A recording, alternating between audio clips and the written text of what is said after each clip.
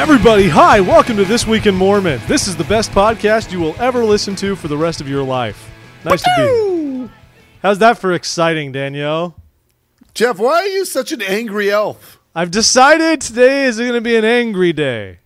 It might be because I think we have a rant coming on. I had a yogurt and apple for lunch. I feel that I need starch. It's not bad. It's not bad at all. Well, I also had a little pastry because they were free. It was wonderful. I'm eating 2-bite brownies from Whole Foods. In case my listeners could not hear that. That is the delightful taste of fresh baked brownies brought to you in a plastic bin. Tell us, Al, what will you be eating today? Yeah, 2-bite brownies. I just told you. You go to Whole Foods when there's a Harris? No. Harmon's. I've been to that Harmon's. It's exciting. That's a hipster Harmon's. It's a good one. It is the hipster Harmon's. It's wonderful. It's wonderful. No, it is delightful. She tried really pretty. She tried pesto for the first time. It's wonderful. Just wonderful. What is that from? Arrested Development. Remember we used to quote it a lot on this show? I don't remember pesto. It's a vague reference, I think, in season 1 or 2 when Lindsay and Maybe go to visit their grandma. Oh, no, they hear that their grandma is alive and well, but she's dead. And Lucille says, she tried pesto for the first time. Huh. Ha. Neat. The funny thing about a true story is our own Nana tried pesto for the first time. Oh, that is neat. At 90. I still haven't finished watching season 4 of Arrested Development. Is that weird? It is weird. It's been nearly a year. You've had enough time to get through it. In the time that you spend out recording, your personal recordings of you singing along with popular songs of the day, you know the ones I'm talking about. One of my favorite pastimes, if I may. You know the ones you refuse to share with the public, unfortunately. Whoever finds my computer when I die will laugh their heads off. How many of you, what's your most recent composition? Well, not composition. Your most recent work? No, I will not share. Tell me what the most recent one is that you've done. No. Tell me. Jeff, I'm a man of my scruples, my laurels. I sit on them. You don't have to play it or share it with anyone. I just want to know what it was. Was it naughty? Is that why? Is it Wrecking Ball? No, it's not naughty, Jeff. Well, I guess it would be explicit on iTunes, but that's besides the point. You're a confusing man with the profanity. I don't understand you. So here's a question for you. I have never in my entire life seen a rated R movie that was not edited for TV, except for one movie. I saw Bloodsport when I was 9 years old at my buddy DJ's birthday party, and it was amazing. I don't know why they thought it was a great idea to show a bunch of 9-year-old kids that, but it was the best thing I'd ever seen up to that point. And Mom was very disappointed with me. But so rated R movies have never been a part of my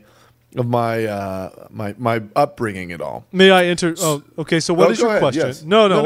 Well, I was Interject. going to say that might be true, but I submit to you the summer of 2008, when two young men would sit in another younger brother's bedroom, surrounded by Lord of the Rings paraphernalia, and play Grand Theft Auto 4 with reckless abandon. No, we would. Well, so there's things in our lives that we all do that let's see. There's things that we all do that kind of supplement that stuff, right? We all have our vices, so to speak. And so, I mean, it took me a while to get to the point where I realized that even though I don't swear, drink caffeine, or watch rated R movies, I was not perfect. But that realization has helped me immensely not to be as much of a schmuck as I used to be. So what was your original question? I don't claim that I am beyond vices or that I'm perfect or anything of that nature, or that the fact that I don't watch rated R movies sets me apart or sets me above anybody else. But I don't. A special people. I don't watch them. And as far as I'm concerned, it's a good line of demarcation of just like, all right, well, I'm going to select from this subset, right? I'm not going to worry about these other ones just because even though some are good, some are bad, maybe I won't worry about it. But from this subset, I will select from those. And that's worked very well for me in my life, right? Okay. Well, and so I don't have those parameters in video games, right? I don't have those parameters in I guess music. I didn't really have any criteria in the music that I listen to. I enjoy a wide variety of jams, if you will. Yeah. And so there's other places where I've sort of ignored good counsel from the brethren, and then places where I've done really well. I find that for some reason, film for me, stuff like profanity in film sticks with me more than it does in music, and I don't know why. But if I were to catch a glimpse or whatever of a movie laden with profanity, I'll just be like, ah. But if I were to hear a song that might drop 2 F-bombs, I'm not saying I love it, but I definitely don't find it as jarring as I might if it's in a film. I don't know why. Well, and I mean, to this point in my life, I have said a swear word one time, and my sister was there when I said it, and she gasped when I said it. I was watching the Warriors play on TV. I was 11 years old, and the Warriors came back from like a 30-point deficit, and they won the game. And I turned to my sister and I said, "Man, that was one heck of a game." And she gasped, and so I slapped her in the face. That was, in my mind, that was a better scenario than her telling anybody that I swore. Better to show the handprint on her face. I slapped her in the face. So instead you abused a member of your family. That's right. Okay. A female member of my family, and I got in a lot of trouble for that. But I've neither hit a woman nor sworn since then, ever. Did we? Was there an original point to the whole R-rated thing that you brought up? Yeah. Well, so I read the book Lone Survivor just a couple of months ago. Right. Well, I read this book and I was just so enamored by it. Now, the story was really, really moving to me. And there was some, there's a couple of swears in it, but it's the story of the Navy SEAL team that goes over to Afghanistan, gets ambushed by this army, just tore up and terrible things happen. And the guy lives through it and he makes it. There's one guy that comes back from it all. And I was really touched by this story. And so there's a movie coming out this Friday. For the first time in my entire life, I'm like Passion of the Christ. I was like, no, I read the book. Book is better. I just don't care. And so I you mean the I'm Bible? Thinking, heard of it. It was good. It was phenomenal. But I'm thinking to myself, and I'm wondering, because I guess I'm trying to justify whether or not it's okay to go to this. Jeff and I, we talked. I mean, we had this come up with the Book of Mormon musical, and we felt like it would be sage for neither of us to see that. I mean, we talked through a lot of this. Okay, so that I'm sort of bringing this up in a let me help you with this. I'm looking at IMDb right now. The parental guide for lone survivor. Or we can go to OK.com, the church affiliate. Or you can go to kidsinmind.com. Go to any of these. I don't know if you've looked it up already. It says it's very bloody, lots of gore, and 143 uses of the F word and its derivatives. So the question is, if you want to sit through 143? That's more than one per minute, because the film is only 121 minutes long, and that's including credits. So that may be excessive. That may be excessive. But I've got a friend of mine who is like adamant she will only go and see like Disney Pixar films, right? And very kind of cheesy topic films, and it bothers me because I'm like, well, we can handle grown up, not like grown up. I don't want like dirty sex stuff, but I'm like, we can handle grown up topics. Well, right? We don't have to live in a world of only seeing up. No, but it's relative to others. And for one thing, not every movie's this way, but I would dispute the allegation that Pixar movies lack any kind of heady depth in any way. No, but Up dealt with a miscarriage, for goodness sake. Yes, I know what you're saying.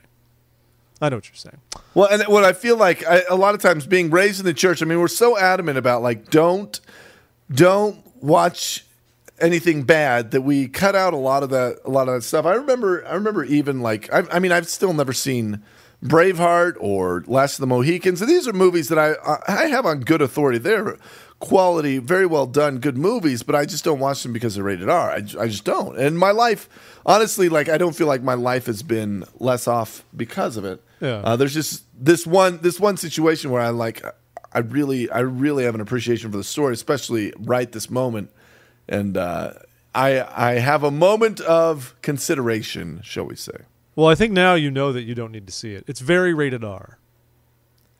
Very rated R. And it depends on what bugs people, right? I mean, war violence, at least for me, is not as jarring as, I guess, horror movie violence or something like that. Like I cannot handle like creepy horror films. No, so nudity really bothers me. Nudity, violence. I watched. I feel guilty admitting this. I do not recommend Breaking Bad to anyone, but Breaking Bad, I watched through, and there were some parts that just bothered me and have stuck with me, and like still to this moment. I know, and it stinks because Breaking Bad's like one of the best shows ever made. But there is gore in there that's beyond anything I've seen movie wise. I mean, like where guys are killing each other and stuff like that. And that's another thing that's interesting, right? I don't watch rated R movies, but because it's on TV, I'm like, well, I mean, if it were a movie, for sure it'd be rated R. Well, especially when if it's on basic cable, because then it's very easy to assume it's not going to cross a certain line because basic cable can't. Like, I don't imagine you're going and watching Game of Thrones, even though that's on. No, on TV. I don't. I haven't. Yeah, but. The funny thing, since we're talking, I guess, about standards and whatever, it's all relative to people. I don't know if I'd be for or against this or not, just for the sake of censorship and who knows what else. But it is nice, as flawed as it is, that we have a movie rating system. And it's also nice, as flawed as it is, that we have a TV rating system, even though it's kind of a mess. But you know how it is, you turn an episode of something on, and sometimes it's TV PG, and then another one you turn on, it's TV 14. And you see it's for dialogue, language, and sexuality, or who knows what else. But with books and the theater, you just never know. Yeah, no, that's true. And that's their artistic freedom, and it's fine. But especially for the theater, because I love going to the theater, but sometimes, man, if you just don't know what you're getting into, you might sit there and just be blown away by the content that's presented to you. And there's absolutely no way to know that without just doing a lot of research online and trying to find out what the content is in advance. And the same goes for books. I don't know if it'd be good to have. I mean, no rating system is mandatory. Not even the movie rating system is not even mandatory. Right. But everyone does it because you kind of need to be marketable in that sense. So I don't know. I wouldn't mind having some kind of a rating system for other materials. I've read books before, and then I read an Anthony Bourdain book a couple of years ago. All right, his famed book Kitchen Confidential. I think Anthony Bourdain is pretty amusing. Some people hate him, but I liked it. But I read this book. I think my wife read it once too. My wife read it too, so she can vouch for this. You get to these points when it's suddenly all this profanity and language comes in, and you tell yourself, okay, well, it was just that moment, just that little bit there, it'll pass. So you soldier on. But then it keeps happening. And I keep telling myself, oh, that'll be the end of it. There won't be more. Next thing you know, you've read the whole book, and it's just been laden with all sorts of delightful epithets and things along those lines. Sorry, Al. You can talk now and not type. No, I'm trying to think about it, right? Because, I even know people that will read, they'll read books and then black out with marker any swear words so that their kids can then go read them. I did that with a slang dictionary I picked up on my mission. And you'd have, entire pages would be blacked out because there'd be nothing but just, sexual slang. That was terrible. Yeah. But that book helped us to know what the dumb kids were calling us when they yelled at us in the streets. And then I understood. It was good. Much better than the ignorance. I was like, so that's what that means. All right. Good deal. Oh, I see. My eyes have been opened. I understand now. Yeah, well, so but the effectiveness of that, reading a book that's been edited in that way, it's just kind of silly because your mind immediately fills in the gaps, right? In a way, but sometimes, honestly, I would think that if you strive to keep your mind away from these things, your mind can only fill in the gaps so much. And sometimes you could read something that if you had not filled in the gaps and read what was actually there, you would be appalled and say, "Oh my god!" When I was growing up, I worked doing festivals like jazz festivals and blues festivals and pop festivals and stuff. And the guys I'd work with setting up fences and stages were not the classiest group of people. Yeah. And I got in this habit where, as they would swear, I would mumble the literal translation under my breath, and it was quite comical to me. The poop and fecal matter hated you. Sexual intercourse that they sex me and sexual me, sex with me, and the things that they would say, and I was entertained, but what it did for me is it made it to where I was not thinking about the swear words. I was thinking about my own the literal translation that was humorous and not at all offensive to me, and that worked fine. And so you get in these modes where if you're around it and you have good mechanisms for dealing with it, you're probably fine. But I mean, I'm just at a weird point of asking, like, is there value that we're excluding by skipping out on this? And well, I've been there too, man. I mean, we've talked about it before on the show. I mean, because I don't, at least as far as ratings go, I do agree that it's nice to just have a baseline and just not cross it. I think that's pretty easy. Yeah. But I don't. I try not to leave it to that. Like, I just look into the reasons why things are what they are, and make choices for myself. Like, even like I've openly said, I saw the King's Speech, and it didn't freak me out. It was one scene, and it wasn't in a bad way. I didn't love it or anything like that, but it wasn't that big of a deal. And that was a case where I said, you know what, I don't think this is going to be a problem for me, because the overall tone was a lot different from what you would find in other films. It wasn't flippant. Right. It's not to make an excuse, but for me, I felt okay with that. I don't watch R-rated movies either. It's a thing I don't do. But and every now and then there are ones that come along that, of course, they're tempting because they look cool or they look interesting. But you just I remember like The Gladiator came out and everybody's like, it's the greatest movie ever. And I was like, man, I want to see that so bad. And I waited. Finally, it comes out on TV like 3 years later, and I was like, that was actually really stupid. It's not the greatest film ever made. My life was not impacted at all by my inability to see or my uninterest in seeing that. Right. And I think that's the main message. Our lives are, typically speaking, not going to be negatively impacted from missing out on things. They're just not. I mean, that's the best takeaway I think I can get from any of that. You're right. Well, and I like actually, you know what? I think even in this specific circumstance, right? Like, I enjoyed the book. I handled. The swearing and whatever was written in there, but it wasn't offensive to me. There definitely wasn't 140 some instances of it. Yeah. And so, I mean, like, maybe it would be tarnished if I went and saw this. So I may just be better off. Like, well, I think I will. I think I will be better off in just enjoying the story via the book instead of worrying about going to see it. Yeah, just let the book be the book. It's like Jurassic Park. If they would have made it just like the book, it would have been rated R. So, yeah. Anywho. For some reason, this makes me want to talk about one of these stories we have this week that is the top 10 things to do your first week back from a Mormon mission. Oh, what are they, Jeff? I don't know why it made me want. Probably because there's one that talks about. We missed all of banter. We missed all of it. No, well, that was our banter. That's fine. It all works out. We can banter about church things. It's amazing. No, but what about? But I don't know. For some reason, this jumped out at me. Probably because you mentioned your friend who only watches Pixar movies, and I think one of the items on the list sort of alludes to that, and I personally disagree with it. And maybe we'll publish our own list at thisweekinmormons.com. Of our own list of things to do, or that we did do. Am I being naive in the fact that I like do we have a problem with being raised with a social or cultural tastes that are, I guess, childish? Like we're not built to handle adult topics or themes. Like, is there any kind of a downside to that? Well, I think there's a different thing. There's what you would call adult content. Right, like mainly pornography. I mean, I feel like we should be... No, I'm just kidding. And then there are maybe adult themes, which are different things. And I think the point of this whole discussion, Al, is that you are studying it out and pondering it and trying to find answers for yourself.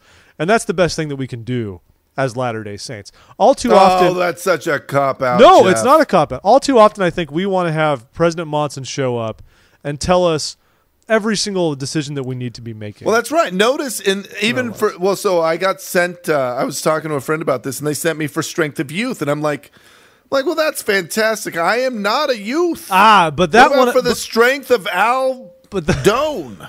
But that one I feel is fair because the Brethren have given talks about this and said, hey, for the strength of youth is a good thing, but it's not just for youth. Those are guidelines that everyone in the church can follow and use to chart your course. Well, sure, and I don't argue that at all. So I don't think they're good, but they have room to be grown upon. Yeah, they do, because not everything in there is perfectly applicable. I mean, for the strength of youth, we'll tell you to group date and not get into serious relationships before your mission, which makes no sense when you're an adult. When it's the complete opposite. So, wait, is that why I'm single?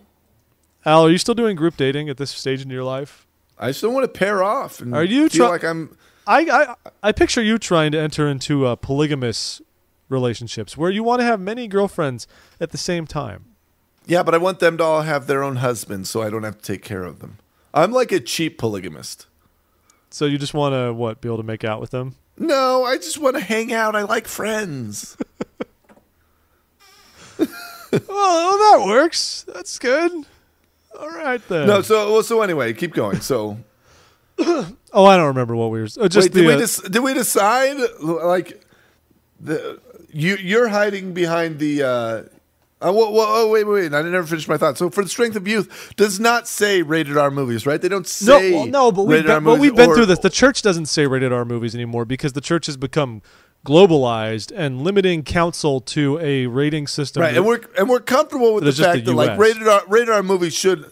I mean, that's a broad stroke from society saying, here's a line that we're going to say is just kind of crummy. Let's not cross it, right? Are you typing that we should move on? Because if you are, stop it. No, I'm actually looking up entertainment and media in For the Strength of Youth to see what it actually says now. That's all I'm saying. Okay, what are you finding? Well, it's long, but of course it's adapted, but it says, we live in a day of marvelous technologies, yada, yada, yada. Blah, blah, blah. The information and entertainment provided through these can increase your ability to communicate and become a force for good. However, some information can lead you away from righteous living. Choose wisely when using media because whatever you read, listen to, or look at has an effect on you. Select only media that uplifts you. So Satan uses media to deceive you by making what is wrong and evil look normal, humorous, or exciting. He tries to mislead you into thinking that breaking God's commandments is acceptable and has no negative consequences for you and others. Then it goes on, like, do not attend, view, or participate in anything that's vulgar, immoral, violent, or pornographic in any way. Okay. Awesome. So I mean, those are great guidelines, right? And should we surmise from that means no rated R movies, and that means that if a song has a swear word in it, we should avoid it? But I think for the first one, everyone has to make their own decisions. I think it's very easy, at least in the States. We have listeners outside of the States, so forgive us for this America-centric conversation. NC-17, whatever you want. But I think a good baseline for a lot of people is no rated R movies, and there's nothing wrong with that. And the church used to say no rated R movies, and they just stopped doing it, like we said, because we're an international church now, and that doesn't make sense to limit it just to a U.S. designation. But rated R movies, and avoid them if you want, but be prayerful about it. Seek it out in your own mind so you know things and figure it out. I mean, like it said right there, your baseline, your guidelines can be seek things that are uplifting, that don't drag you down, that don't mess with your head, that don't make you think that what Satan would have you believe is the way things should to be. Should to be. Yeah, should to be. Well, that's the point. There's the stuff right there. Follow that guideline and seek it out and try to understand it. I think the risky thing is when we just are so inundated and normalized with certain types of content that we don't take a step back. How do you balance? Reflect. Okay, so we're going long on this, and I apologize, but like, how do you balance that? Like, keep good, clean, pure thoughts, only uplifting things, and still be able to delve into and have intelligent discussion on adult-themed topics. Well, I think that's fair. Like there's always a criticism of American news, for example, because we have with censorship, decency laws, things like that. But the world basically is R-rated. Now we choose how much we want to participate in it, and how actively we want to engage in any of those things. But the world around us is R-rated. It is, and there's no getting around it.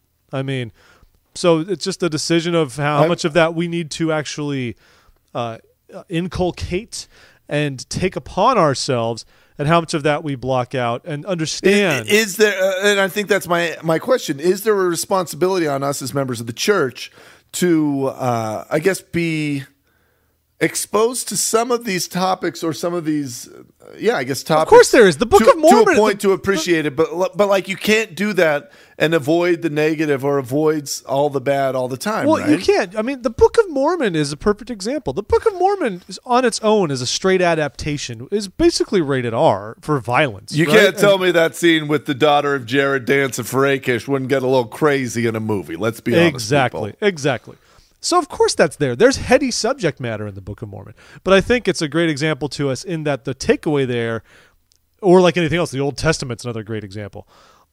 We could get wrapped up in all of the violence and the difficulty and the thoughts it could put in our head. But the important thing we're looking for is to learn that, for one, most of those evils are portrayed in a negative light.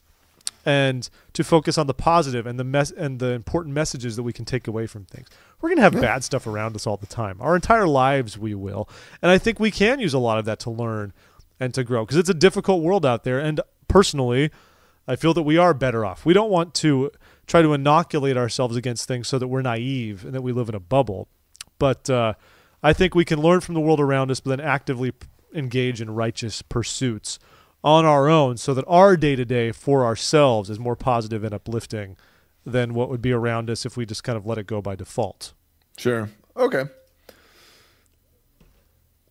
You may rebut what me. Was your topic in the that you wanted to touch on the top 10 things to do your first week back from a mission? I think I derailed you. Oh, it's okay. You can derail me all you want. There was one that mentioned something I think on here about like this is a really dumb article, by the way. It is a really dumb article. Kevin Johnson, you are the next McKay Coppins, you weenie.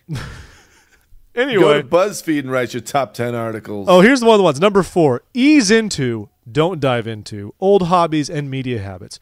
Re-entering the world of movies, music, social media, and your favorite hobbies from before the mission can be a strange and even intimidating experience. He felt uncomfortable watching Toy Story. Don't let other people... That's what I'm talking about. That's when I read this and I said, I'm sorry. That's a problem. If you feel uncomfortable watching Toy Story 3, then...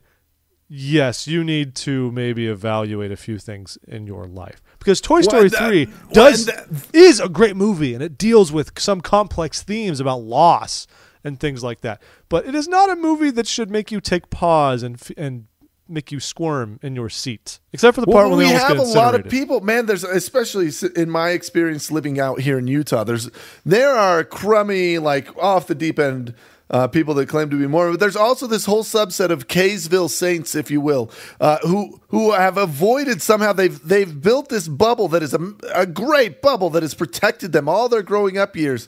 But as part of it, they are so innocent and so good and pure that like they don't get humor, they don't get topics, they don't get appreciate. I mean. Toy Story 3, there are people, good girls who are not coming from a mission who have sat in that movie and said, this is wrong. We should leave. I'm like, what are you talking about? If you can't watch a rated G movie, then that's just a problem. I'm sorry. Well, is it a problem, or are they godlike beyond us? No, I don't. Should we be encouraging that? In that case, no, I don't think that anybody would be. I think that's just naivete. I mean, that's just. Come on, Toy Story 3. I understand if someone like when don't I was get caught on Toy Story 3. I mean, this is think like I mean movies. Any movie that has maybe a good overall message, but well, I mean, here's a good. I'm struggling. Here's a good example because when we read a lot of these standards, it says like if it depicts anything is okay, that's not, shun it. So by that theory, if you're watching people, if you used to watch Friends and you know that they have consensual premarital sex and cohabitation, we're supposed to shun that? Do you not watch it? But here's a good example. Here's one: Groundhog Day. Can we not watch it because it was just bad? That's another good reason. By the way, I saw some terrible BuzzFeed list that proclaimed Friends as one of the greatest sitcoms of all time. And that, of course, is just wrong. Any list that doesn't lead with news radio is not respectable. I don't know. So, of course, there's going to be heady stuff. And, like I was saying, Groundhog Day, great movie, good message. There is that but it deals with all sorts of complex themes. I mean, he uses that power to win his woman. He uses the power to win his woman. There's that scene with the other girl, Nancy, when they're just making out. Now, admittedly, I love that movie, but I hate sitting there when that scene comes up if I'm even with my mom or something like that, even though he's just... whatever, but think he's suicide. Lots of complex, difficult themes in that movie. Complex themes in Groundhog Day. See, I wouldn't even look at that and think complex themes. How stupid is this? Well, I actually had to write my senior thesis in language arts English class in high school. We had to write it based on Groundhog Day. I've given Groundhog Day a lot of thought. Don't worry. Okay, I'm here for you.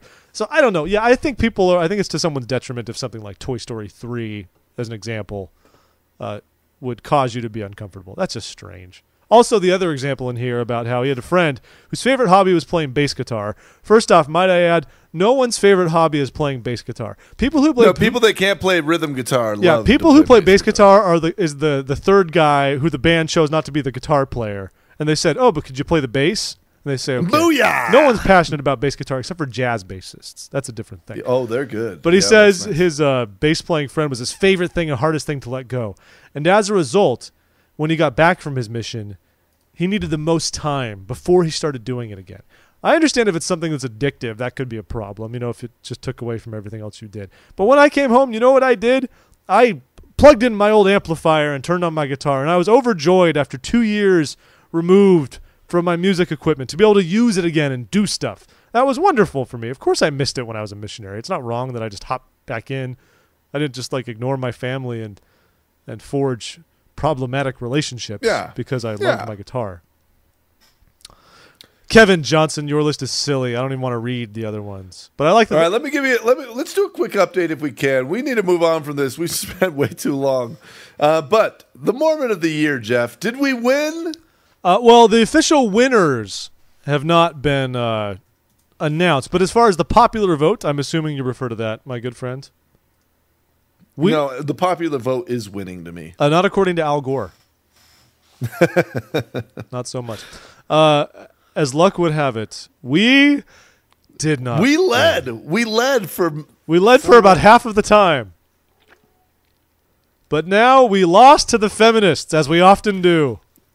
You, Twim Army, I'm proud of you, each and every one of you. I'm both proud and disappointed. These numbers are but a pittance. They do not reflect our listener base. Where were all of you? Why did you not obey our command to vote for us?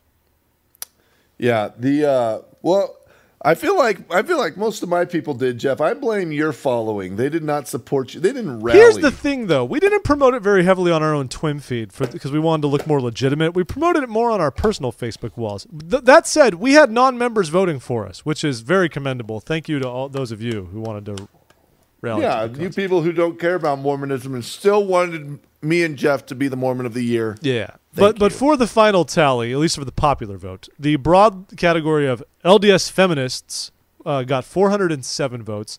Hans Mattsson, who's that Swedish guy who wrote that New York Times article about doubt back last fall. Where did he even come from, man? That guy doesn't have a following. Maybe I bet somebody on Mormon Stories or something posted it. People love him over there on Mormon Stories. But then Ezekiel Ansah. Al knows more about this guy. Some football player. Yeah, he just didn't play football at all, and then he was drafted. Good for him, but he got a lot of traction over on the Cougar board. Yeah, and that's how that happened. And then you had us, BYU Sports, who just promoted it ourselves, like any good candidate would. I mean, you've got to get out the vote. So we came in fourth. We were number one for a good chunk of that time. A while. We eclipsed. I remember it was a couple days into it, we eclipsed the feminists, and I felt like this was going to happen. We were going to ride this wave of popular support. The only people that I would have been happy losing to would have been Jabari Parker, and he didn't even place, or that Fox woman, Alex Fox, or she's not even on it, is she? Yeah, she was. I don't think she was. Jabari Parker was at least on the list, but I don't know where he is, or is he not on? He was on the list. Where is he? Jabari Parker got Amy Fox, Alex, and Jabari Parker came in 10th place. It's hard behind Kate Kelly and ahead of Imagine Dragons. Dude, you gotta love that though. We brought home, Jeff, 12.7% of the vote. I feel wonderful about it.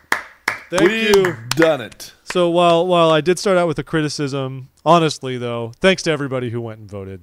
It was super fun. That was a lot of fun. Cool. Now the editorial staff will still choose their own Mormon of the Year, and I don't think they announce rankings officially.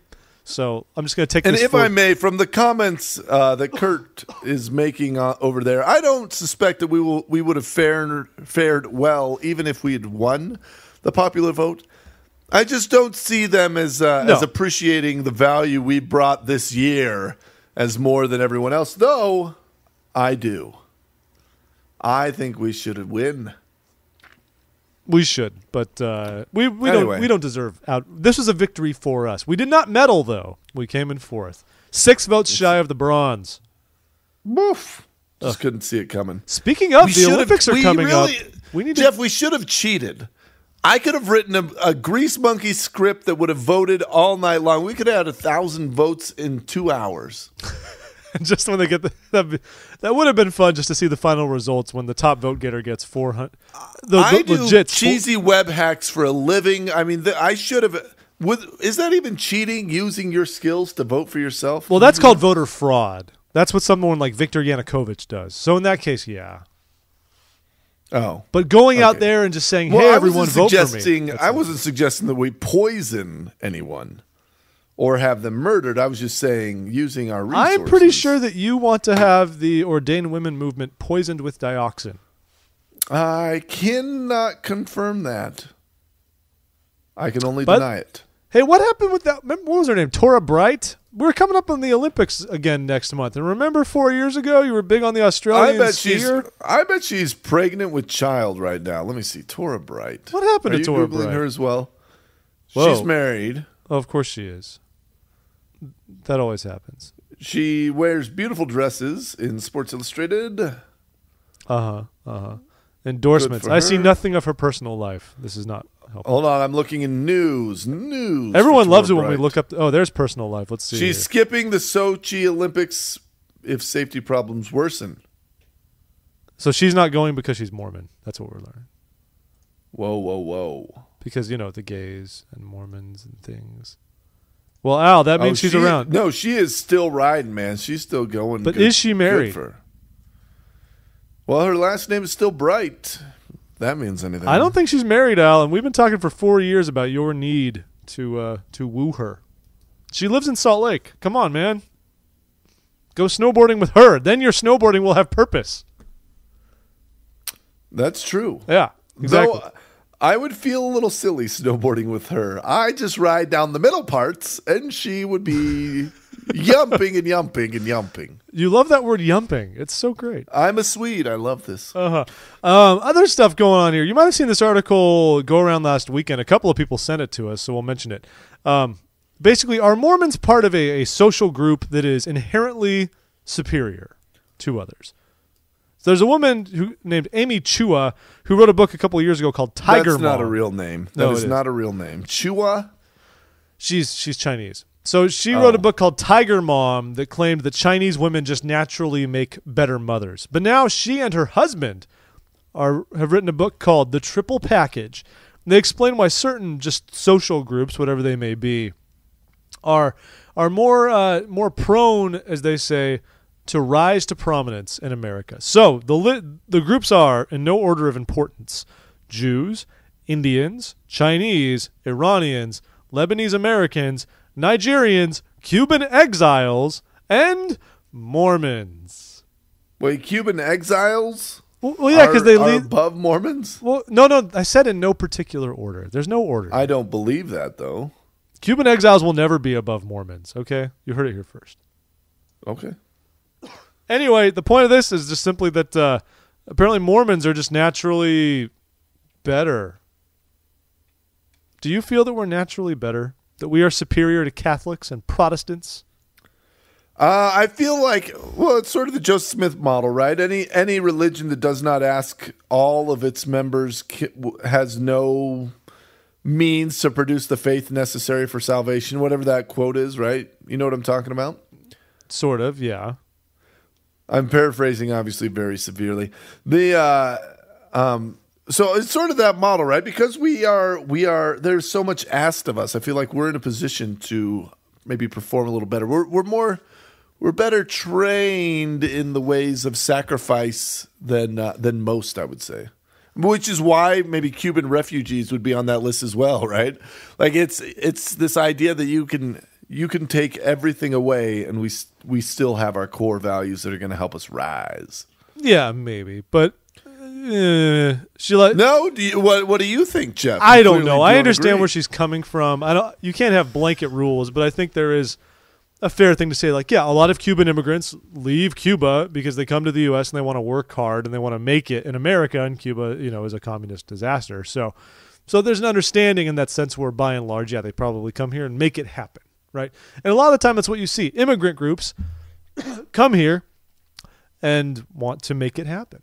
I've seen some other interesting reresearch that does say though that you're talking towards making a non-point. What are you trying to say?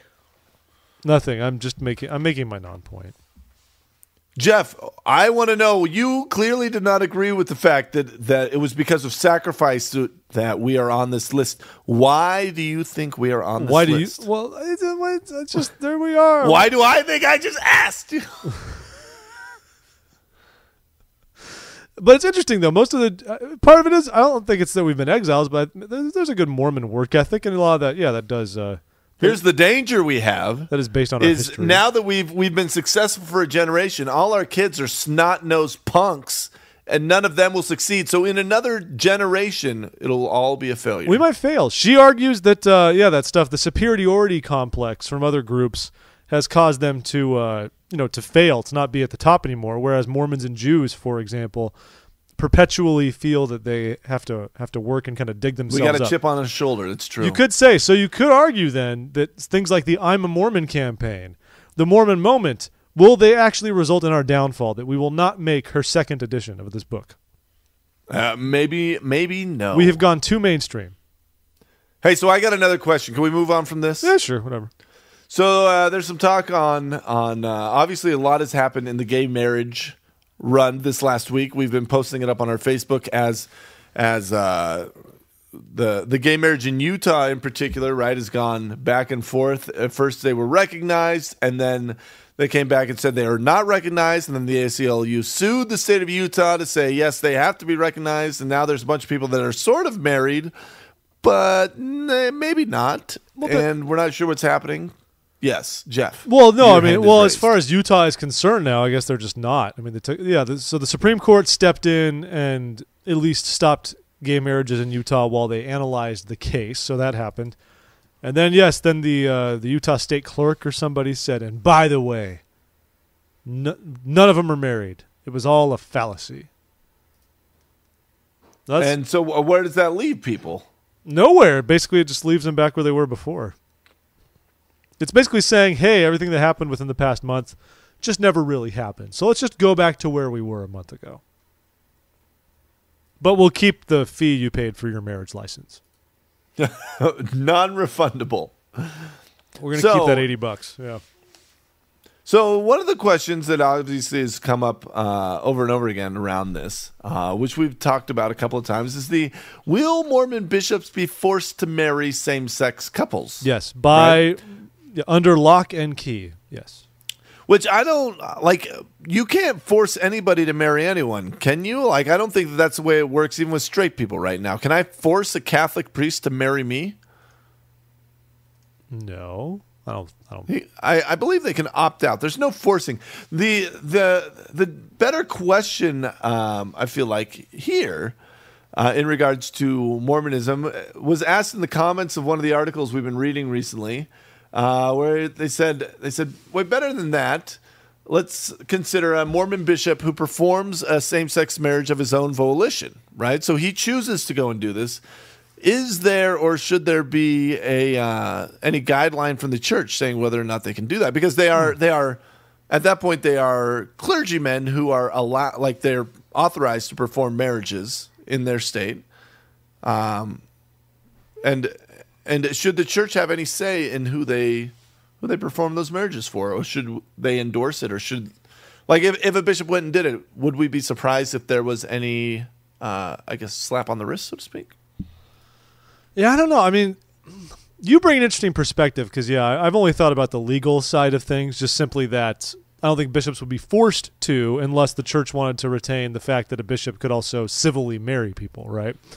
And they could deny them that if they refused to be involved in gay marriage. But you're... Well, no. It's not like that. The refusal...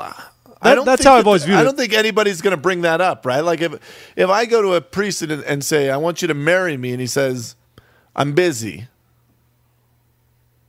What do I care? I go find another one, right? Yeah, which he could say. But what I am saying is there could be, and this also brings the other question of what gay people are going to want a bishop to marry them in the first place. There's also that. I mean, if you're a gay member of the church, you're going to be like, hey, bishop, I really want you to marry me?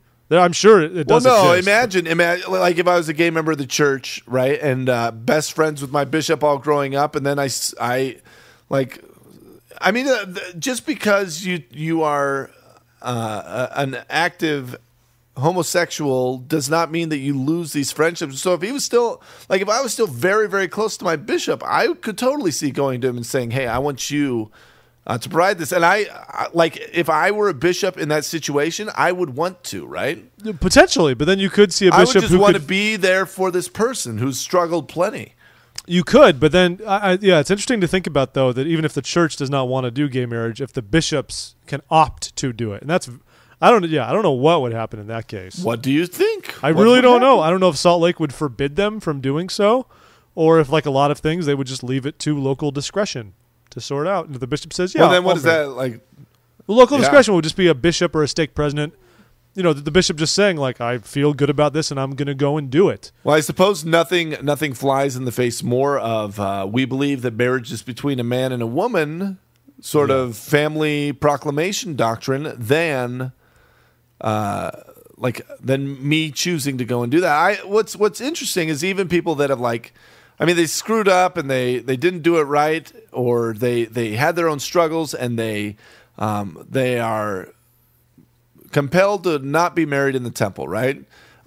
Bishops that get asked to go and do that. I mean, they do it because they love the people, but it's not something that they glory in. They don't revel in those marriages, of course. Yeah. Well, exactly. I mean, I'm sure everyone's happy to do it. That's an occasion worth celebrating, but obviously you'd want to feel like, hey, wouldn't it be great if you were also doing...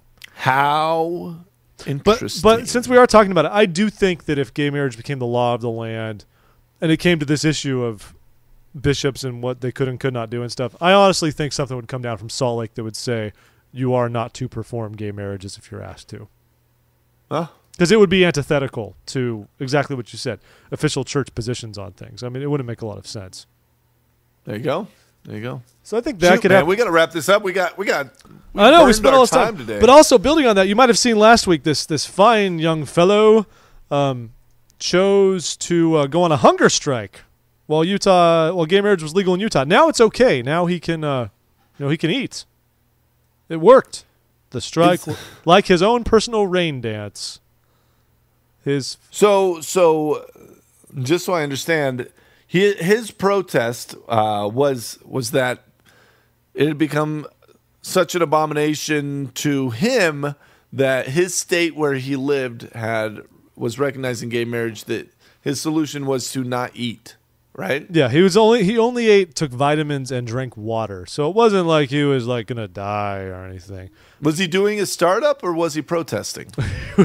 he was protesting. He wrote in his blog that he would not do this until they got rid of it. And they did get rid of it. He won. Well, we don't encourage that as a church, do we? That's not the way that we seek to bring about civil change. No, I don't think we're very big on people going on irrational hunger strikes. That's part of what we do. Okay, good. I was just making sure because I love food. So do I. I don't think I would ever go on. I love that now he said, and if he has to protest again, it will be giving up football. I'm not golfing until I will miss the BYU game. Oh, it's going to be terrible. Oh. And I do this so you'll know up in that big Capitol building. Yeah.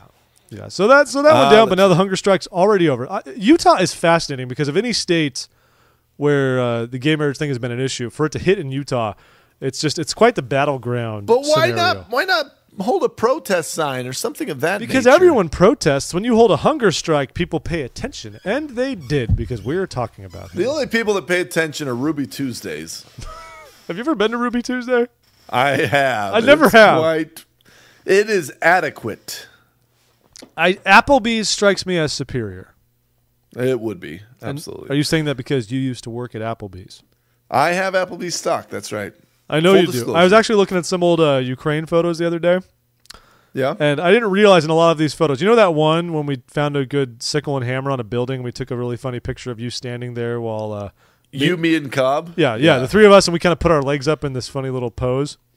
I remember. You are wearing an Applebee's t-shirt, and I laughed to myself and said, only Al Doan will travel to Ukraine and care so little about his wardrobe. He'll just be wearing an Applebee's t-shirt walking around in a former Soviet republic. Those were the days.